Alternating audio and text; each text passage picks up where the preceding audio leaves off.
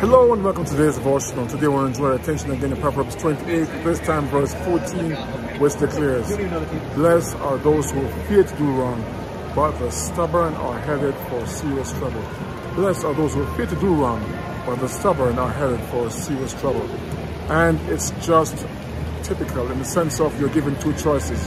You can do the right thing and be blessed, or you can be those who are inclined to do wrong and suffer the consequences. So there's a choice to be made. Choose to do right and be blessed. Choose to be stubborn and do wrong and get what comes with that. So may God give us the courage to be those who will choose to do what is right. One translation actually reads, "Blessed are those who fear the Lord. Let the fear of the Lord cause us to be those who desire to do right."